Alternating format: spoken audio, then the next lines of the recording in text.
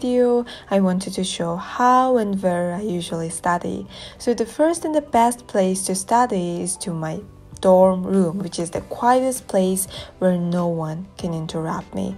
And I usually study in my room to do some research about the topic, write an essay when my assignments require strong concentration and long time. But the main problem is the way to my bed is too close to my desk that I usually jump into my bed whenever I feel unmotivated.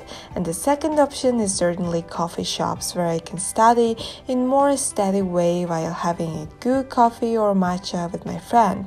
But to be honest, the productivity is relatively lower than studying home, because in most of the time we just have a conversation about random topics. And the next place is outside that I've been lately enjoying so much. Actually, for me, preparing my assignments while doing a picnic was a great relaxation rather than studying, where I could observe the nature, breathe the fresh air, and feel the peace.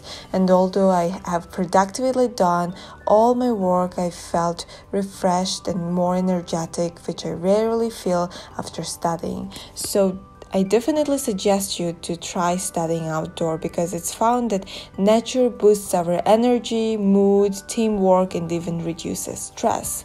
And the university library is a place where I can get inspiration from other students. So I go there whenever I feel unmotivated, and after observing my hard-working peers, I naturally start studying by myself.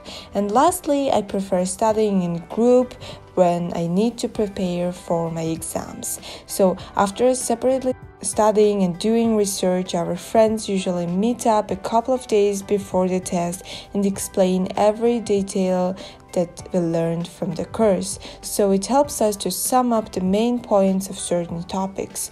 So I hope my video gave you a little inspiration to study, and good luck. Bye.